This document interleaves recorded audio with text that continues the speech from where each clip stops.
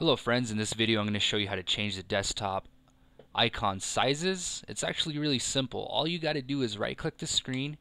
You'll get this menu here. Put the mouse over view and there it is. Here you could choose large, medium, and small. Right now it's set for medium. That's the default setting. If you have trouble with your eyesight or need it a little bit bigger, click on large and it'll be a lot bigger here to make it a lot easier to see them. Now if you're trying to organize your desktop or try to fit a couple more icons in there, you could select small and that way you can fit more. It's really tiny. Let's go ahead and put it back to medium here. Alright, and that's how easy it is. Just right click the screen, go to view, and select large, medium, or small. Hopefully this has helped you guys out who are trying to figure this out. It's actually really simple like I've showed you, and have a good rest of your day.